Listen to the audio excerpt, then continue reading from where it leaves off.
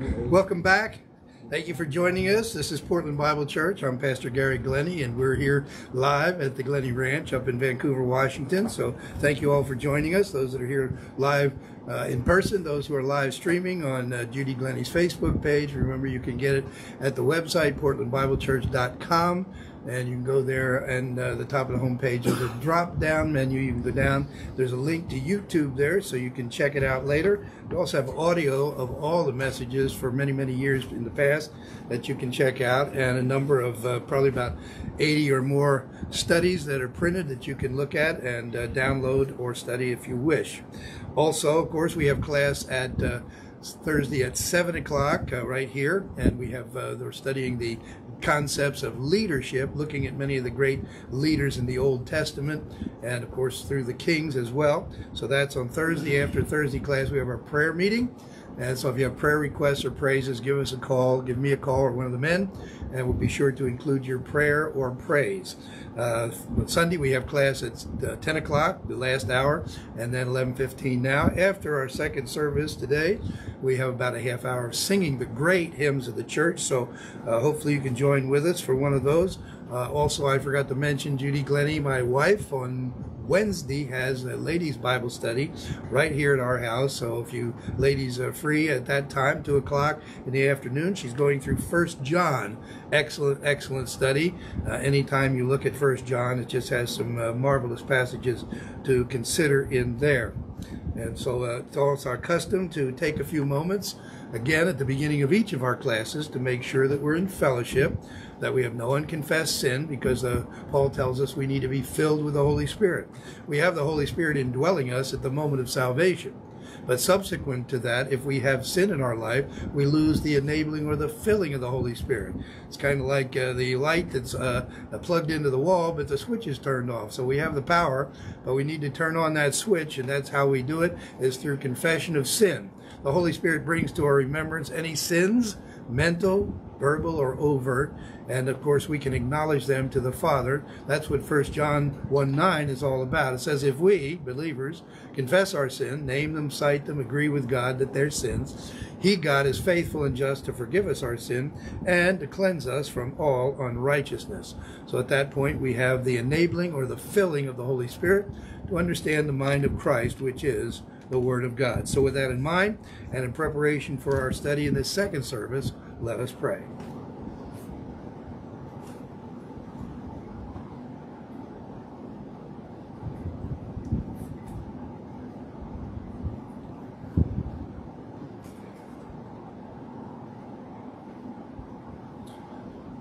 Heavenly Father, we thank you again for the privilege we have of being members of your royal family through faith alone in your Son, Jesus Christ alone.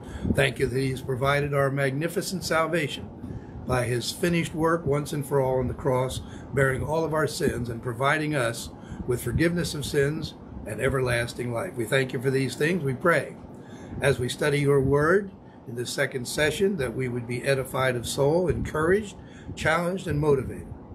For we pray it in Christ's name. Amen. God has not given us a spirit of fear, but of power and of love and of sound mind. And he says to fear not, for He is with us. Be not dismayed, He says, for I am thy God.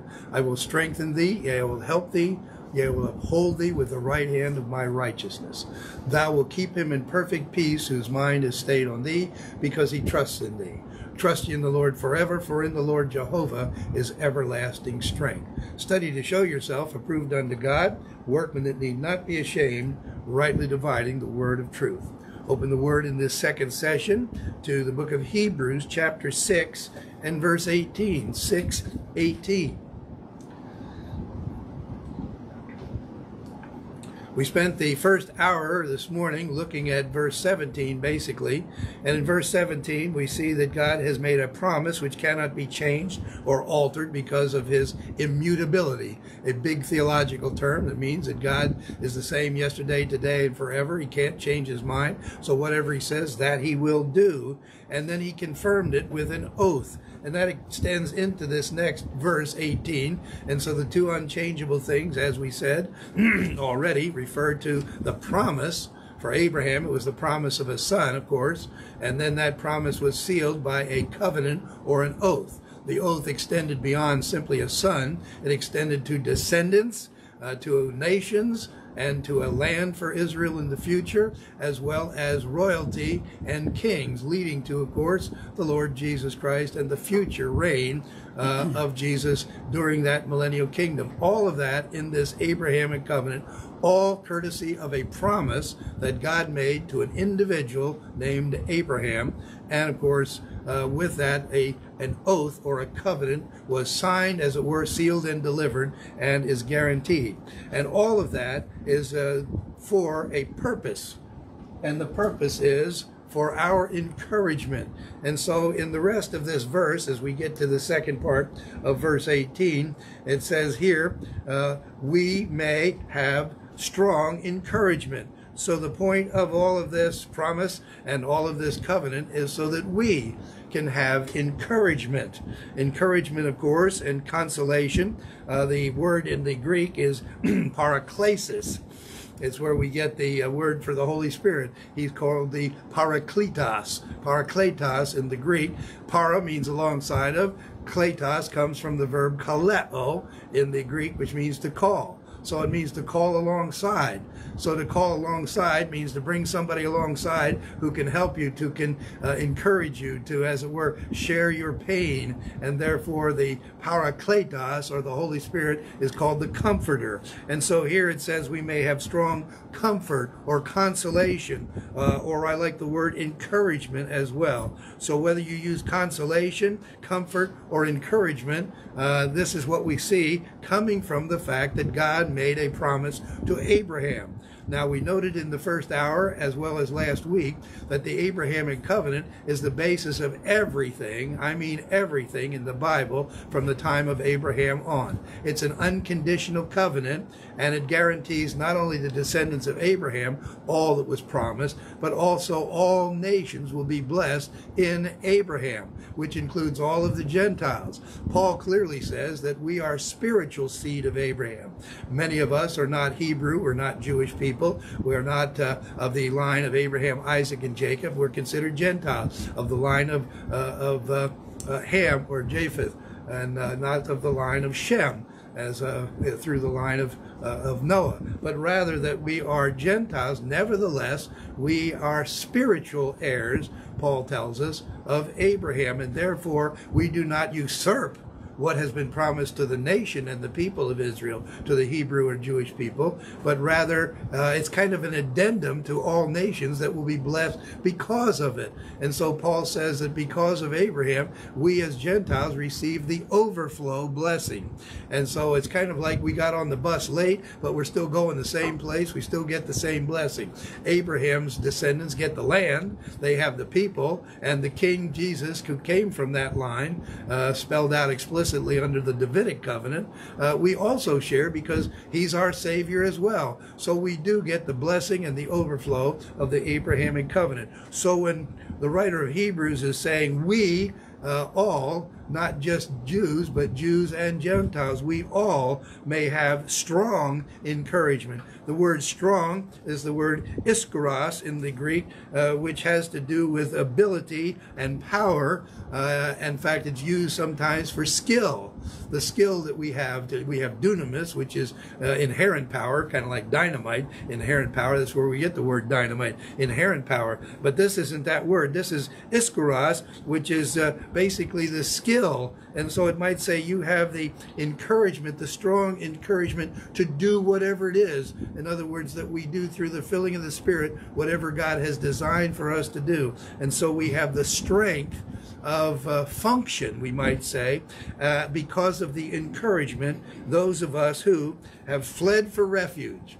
And so we fled for refuge as believers. At the point you accept Jesus Christ, you have escaped the evil of the world. Now, sometimes we feel like we're still oppressed by the evil of the world because we live in the world, but Jesus said, you are in the world, but you're not of the world. And he makes a play on words there. The preposition ek in the Greek shows us that we are in the world, en, but not ek, out from the source of the world. In other words, we are not under the auspices or authority of the evil in the world. And therefore, while we live in the world, we are not of the world, possessed by the evil principles of the world, but rather we live above it. So we have escaped, as it were, the world. It's kind of like we're in the world, but we've somehow escaped the cosmic influences. Now, I know that if you watch the media and listen to a lot of the news, sometimes you get embroiled in the evil and the cosmic system, but you should be able to live above that because we have escaped it. We've taken refuge. Now, I like the fact that he uses this word in the Greek for refuge.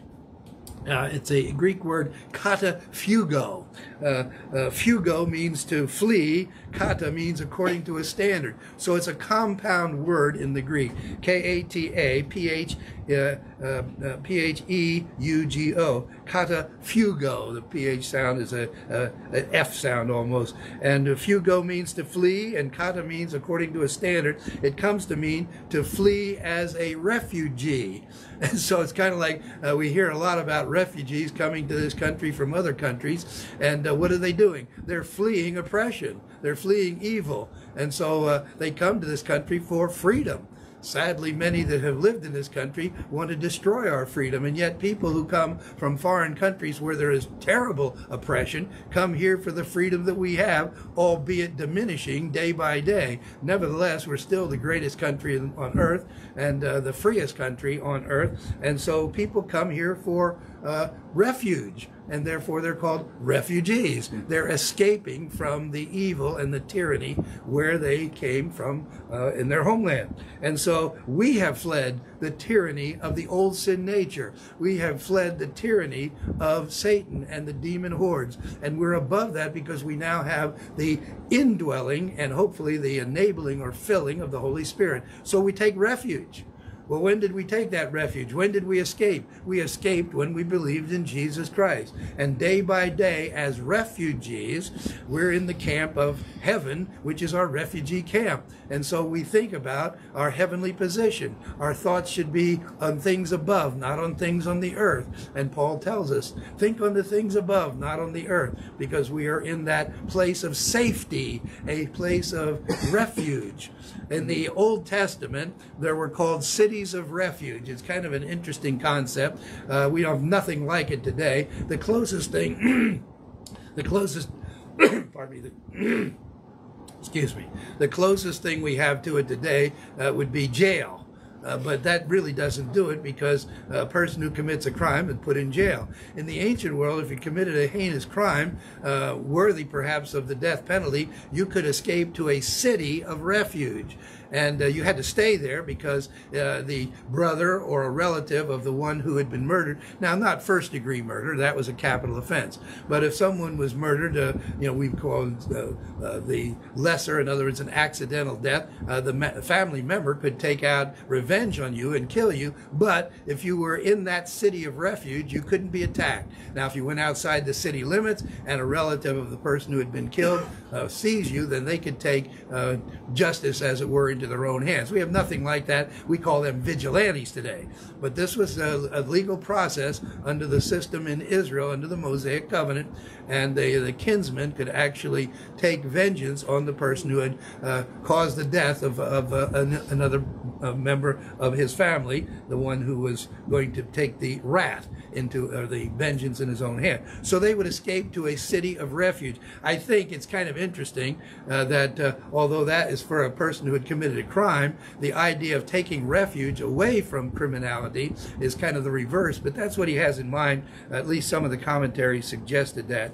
And once again, this word only occurs 2 times in the New Testament, once here and once over in Acts 14:6. Might look at that since it's the only other place that we see this, in Acts chapter 14, verse 6.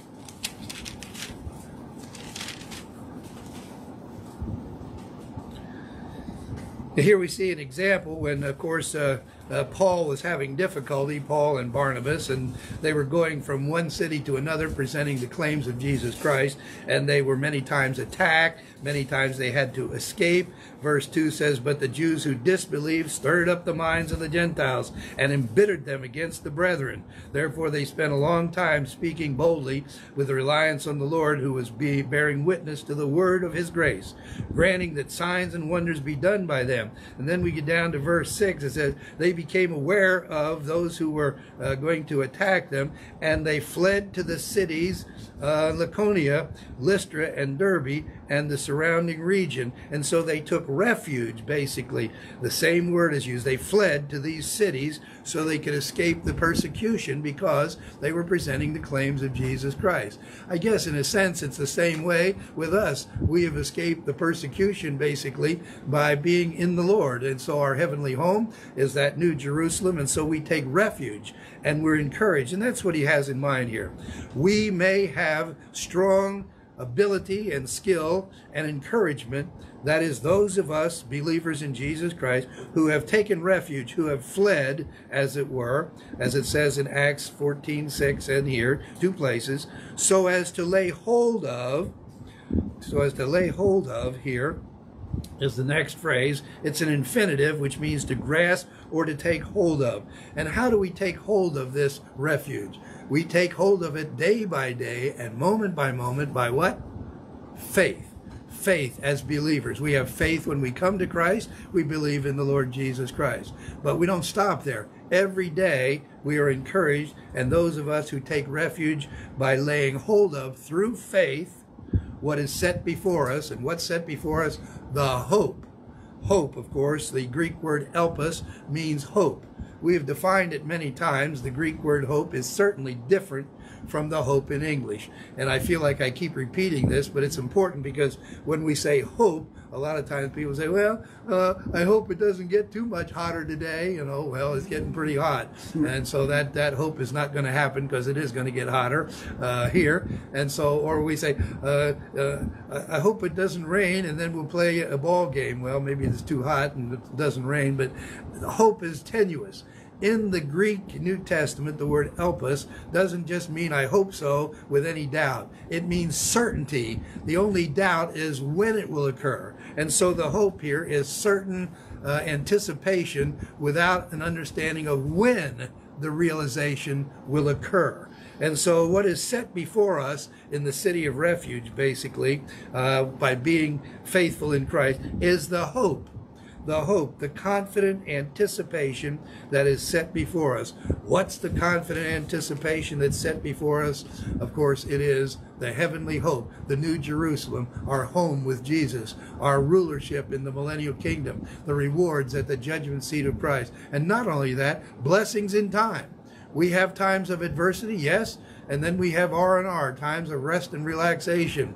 Under the faith rest technique, we claim the promises of God under adversity, and we rest in those promises until the adversity passes. That's during this life. But ultimately, there is reward in heaven, reward at the judgment seat of Christ, and pleasures forevermore. Also, blessings in time interspersed with adversity to test us, to test our growth.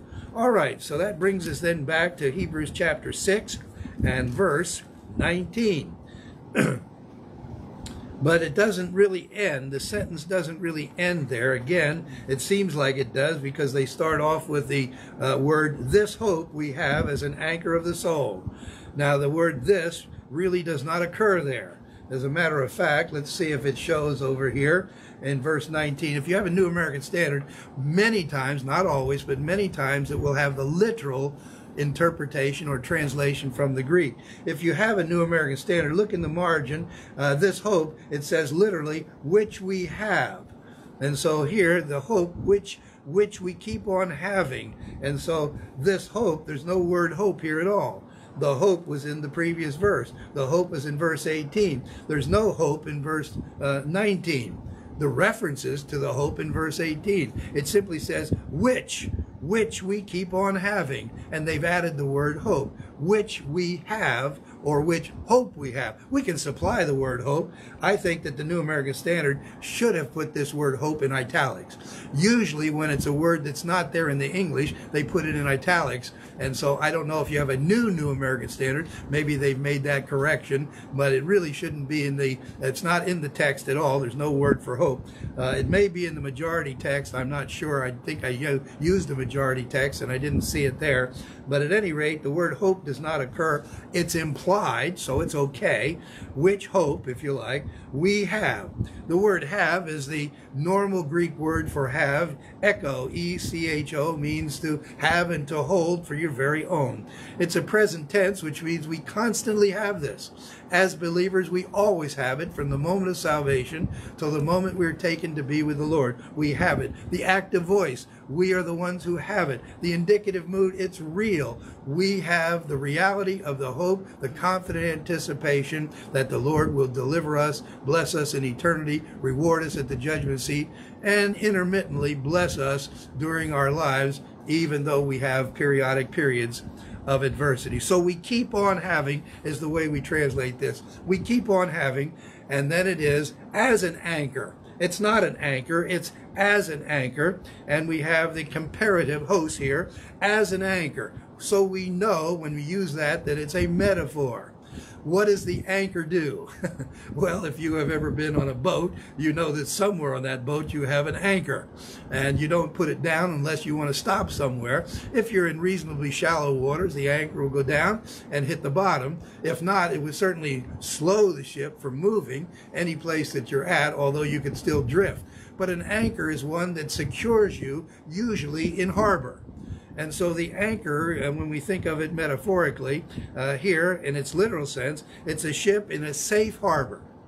And so an anchor is the ship placed in a safe harbor, and the anchor secures it. So it's not going to drift out to sea because you come to port and you may tie it to the pier, or there may be no pier to tie it to. And you may have to get in a boat and row to shore because of reefs or other things that prohibit you from tying up. So you drop anchor and the ship will stay right there in the harbor even though it's not tied up. But it is, in a sense, secure because of the anchor. And so the anchor is our stability and puts us in safe harbor. We might say it's our stability in times of trial and difficulty. In the ship picture, it would be in rough seas. If you have a storm and your ship is in harbor, even if it doesn't have tied up to the dock, but you have the anchor down, that ship is secure. It may rock to and fro, but it will be secure in harbor because the anchor is down and secures it. So that's the idea. This word only occurs 4 times in the New Testament, and the other 3 times actually referred to actual anchors. So here we have it in its metaphoric sense, the only place it's used that way. And this is one of my favorite passages, because this anchor that we have enters into the Holy of Holies, into the third heaven, into the very presence of God. We've taught it when we weren't here, but now we're actually here. And so what's our confidence? We have a lifeline. We have an anchor securing us into the very presence of the throne room of God. Boy, that's an amen, hallelujah, if ever there was one. And so we are secure because we are tied in and constantly anchored. We keep on having, it says, as an anchor. There's the similarity. It's not a literal anchor, but in the sense of the picture, it does the same thing. And so we see this word. It's interesting. I think we get our English word from this. It's A-G-K-U-R-A. A-G-K-U-R-A, and sometimes in this sense the G is actually transliterated with an N, so it'd be Ankura. Ankura sounds familiar. So I think we get the word anchor from this Greek word Ankura, which actually is used, as I said, only 4 times. And here, the only place it's used as a figure of speech. So that makes it very important. The writer of Hebrews tries to think, how can I show that we're secure and that we have a presence with the Lord? We are seated in Christ, and He is seated at the right hand of the Father. So we're in Christ. Christ is in God, seated at the right hand of the Father. And how are we secure? We have an anchor. One pastor called it the upside down anchor. when we think of a ship, we throw it over the side and the anchor goes down to the, to the seabed. But we have an anchor that goes up to heaven and goes into the throne room of God. So you remember the anchor, what an anchor looks like. There are all kinds of them. I think of the traditional Navy anchor that they use. And it kind of has a hook on each side and then the prong at the end. And that goes up right into the very throne room of God. And I think about when we die, we go right up the anchor chain. And so we go where we are in time, up the anchor chain to our presence, seated at the right hand of the Father. We are there positionally right now, but we will be there experientially at the rapture or after death. So we have this wonderful anchor of the soul. The idea is connected with the whole study of what we call positional truth. We are in Christ, and all through the New Testament we have prepositions like en, in, or eis, into, or epi, upon. We are in Christ, and every time we see that prepositional phrase or any of those prepositions, it indicates that when we believe in Christ, we enter into union with him in his position, seated at the right hand of the Father. To show a couple verses for this positional truth without going through the whole study, which is rather lengthy, and we've done it many times. Look at the Gospel of John, chapter 10. John, chapter 10, verse 28. John 10, 28.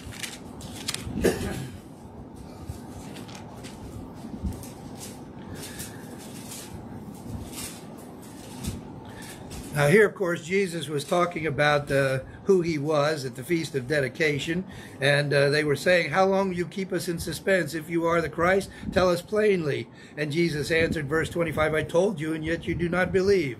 The works that I do in my Father's name, these bear witness of me." Basically, he is telling them that he is the Christ.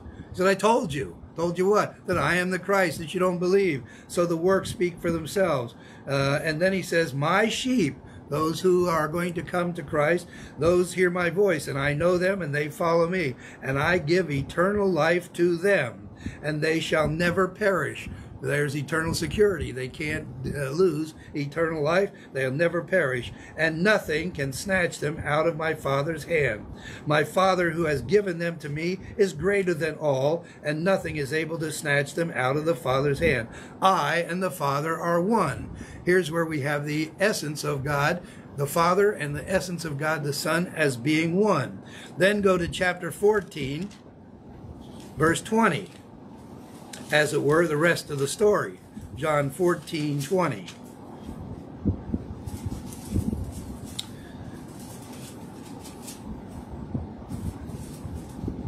Here he's speaking about the Holy Spirit, the Spirit of truth in verse 17. He abides with you, but he will be in you. He said, "I will not leave you as orphans," verse 18. "I will come to you. After a little while the world will not see me anymore, but you will behold me because I live.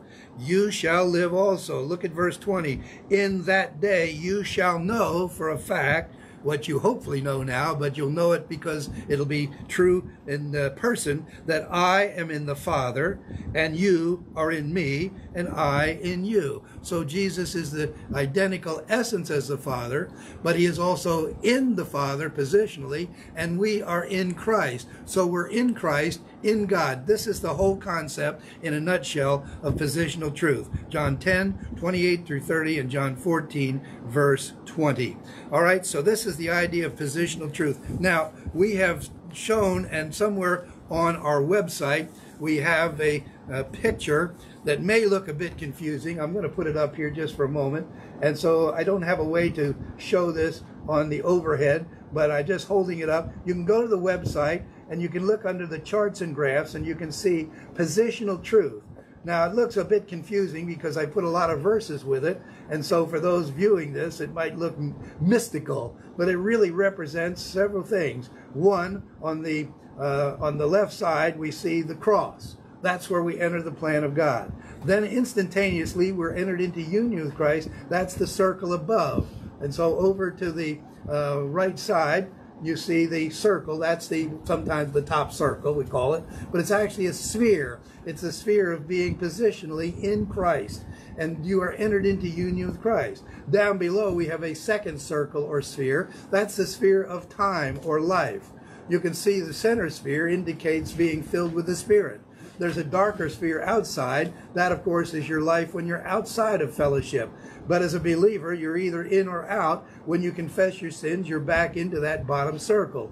But notice there's a connection between that circle or sphere and the top sphere above. And that is that link, and that's the line. And at the very top of that, I think that you can see there's an anchor there. I don't know if you can see it, if it's clear enough. Maybe I can get a little closer there. And you can see there's an anchor there. When you see that anchor, that's the anchor that we have, and that's where I got it, was right here in this passage in Hebrews 6 and 19, this anchor of the soul. So it connects our position in time right into the very presence of the Godhead in Christ, in God. And so that is the picture that the writer of Hebrews is stressing. Now, if you go to the website, you go to Charts and Graphs, I believe that one is posted there, so you can download it. We have some here for the folks that are with us. Most of you have seen this before, and we have developed the entire study of positional truth. The study of positional truth, to me, is one of the most important studies in the Bible, because it has so many features and explains so many difficult things. Just one example, when we talk about in Christ, we are circumcised in Christ. Well, all of us know that circumcision is only done logically on the male.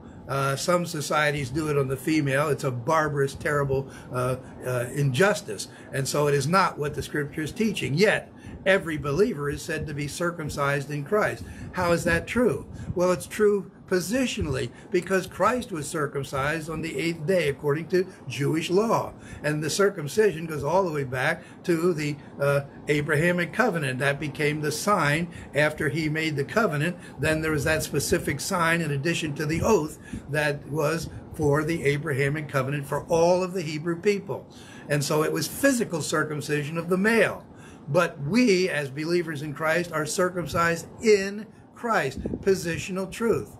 Paul also talks about the fact that when we died with Christ. Well, we didn't die with Christ. We weren't even alive when Christ was here. And Paul hadn't died with Christ. It was writing after the death of Christ. So how can he say when we died or he died with Christ? He died with Christ positionally when he believes in the Messiah. Then positionally he shares that death. He also shares, as we do, the death, the burial, the resurrection, and the ascension and session of Jesus Christ in the heavens. Therefore, positionally, not only did we die with Christ, but we were alive with him in the heavenly places right now. And the only way that that's true is positional and judicial situation, where we are judicially placed into that union. And of course the writer of Hebrews acknowledges that by using this metaphor of the anchor. Now all of that is simply to say we can be encouraged. We have a link into the very presence of God. And he also talks about in one of the previous chapters, I think here, trying to remember which one it was, but well, actually, it was back in chapter 4. Look at chapter 4, verse 16, where we saw this before. Hebrews 4:18, let us therefore draw near with confidence to the throne of grace, that we might receive mercy and find grace to help in time of need. Well, we can do that because we enter into the veil. We enter into the veil positionally. Jesus Christ entered into the veil literally by going into the third heaven in the tabernacle. That is the original tabernacle. Yes, apparently there's a tabernacle in heaven, and therefore Moses constructed a tabernacle based on the tabernacle in heaven, the model. God gave him the instructions for that. And so we have this tabernacle, and it's similar in the sense that there's a Holy of Holies, the very presence of God.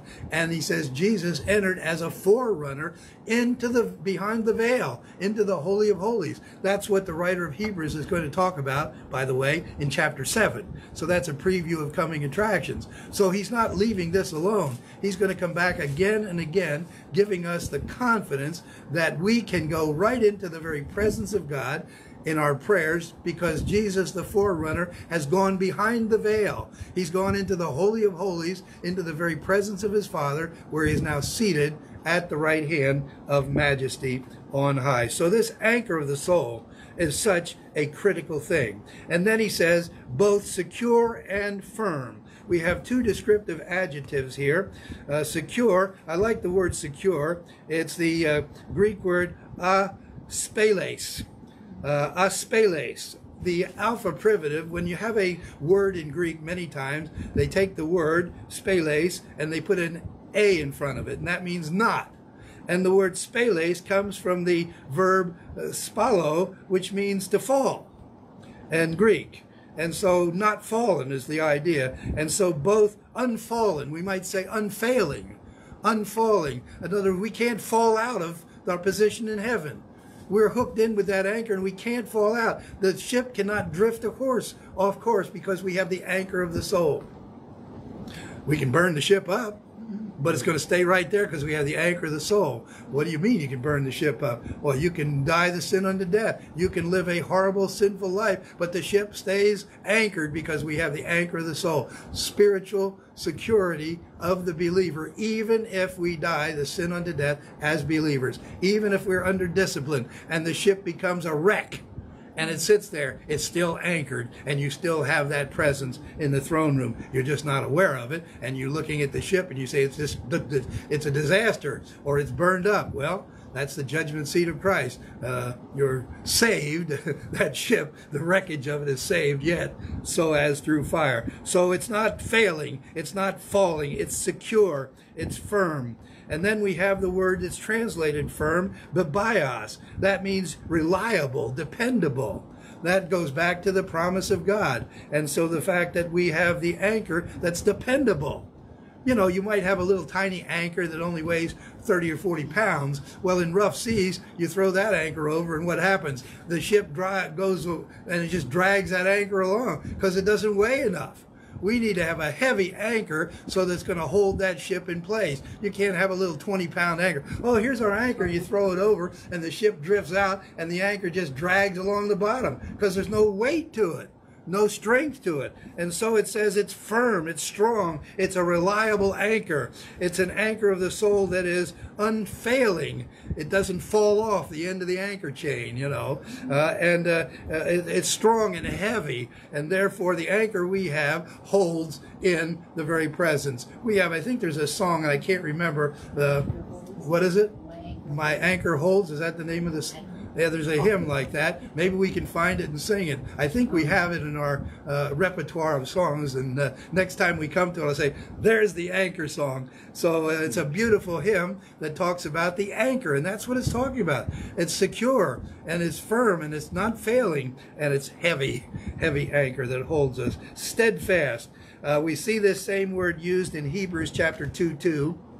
In Hebrews chapter 2 and verse 2, it says, if the word spoken through the angels proved unalterable, and every transgression and disobedience received a just recompense. Well, the word that came through the angels and their information, they came at the behest of God, instructing them, as they did throughout the Old and even the New Testament, as they came to Mary and told her about the birth of her son, as they came to others and gave information. It's unalterable. The word unalterable here is bios. It means certain, sure. And then again we see it over in chapter 3 and verse 14. We have become partakers of Christ if we hold fast. There's the holding fast, the beginning of our assurance, firm till the end. The word firm is bios. We need to be strong. Here it has to do with the believer's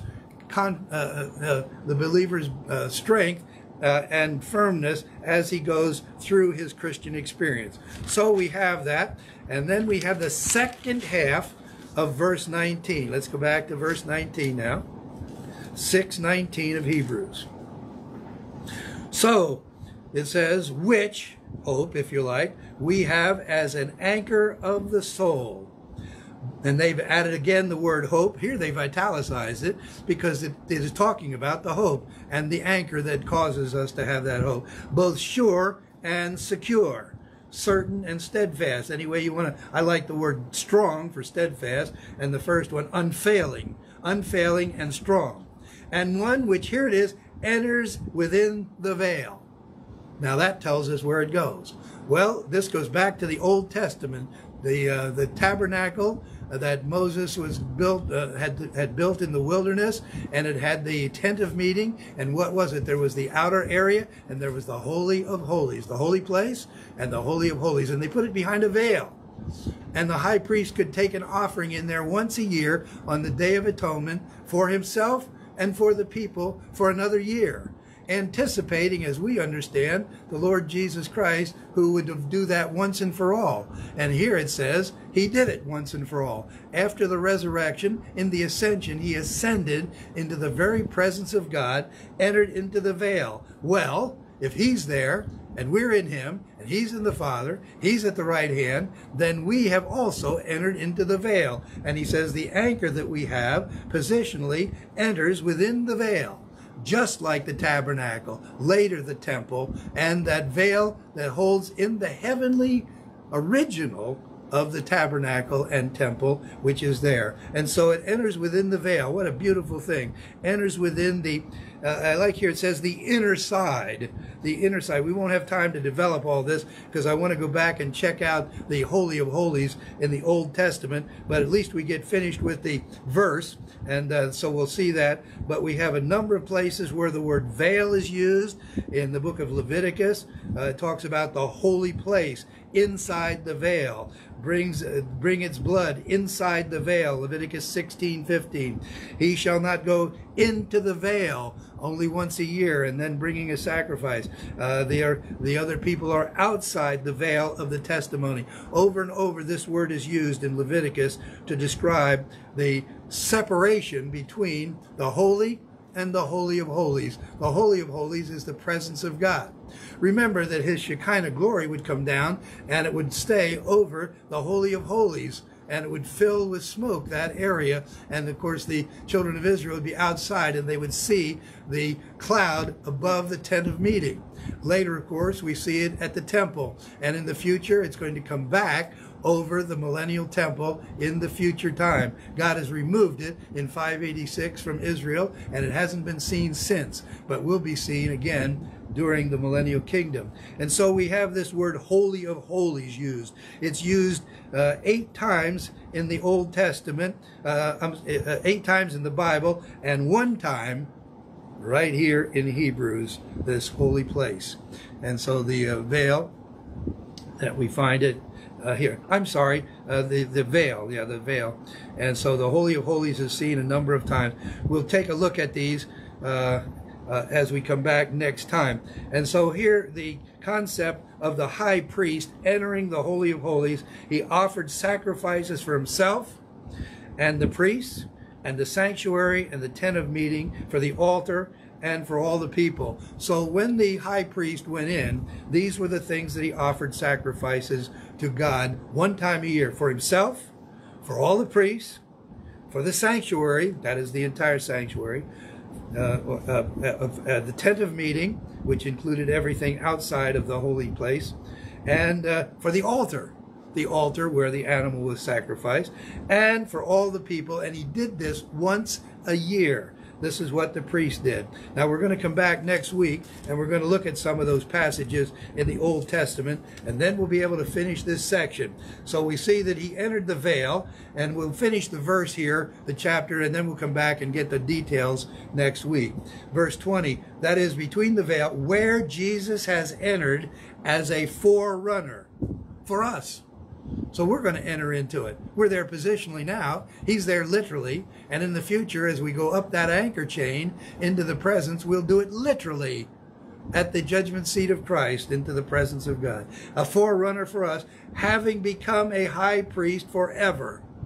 So here he goes back to the concept of the priesthood. The priest did this once a year. Jesus did it once for all time, entering into the veil, just as the priest did yearly for all those things. Jesus did it once and for all.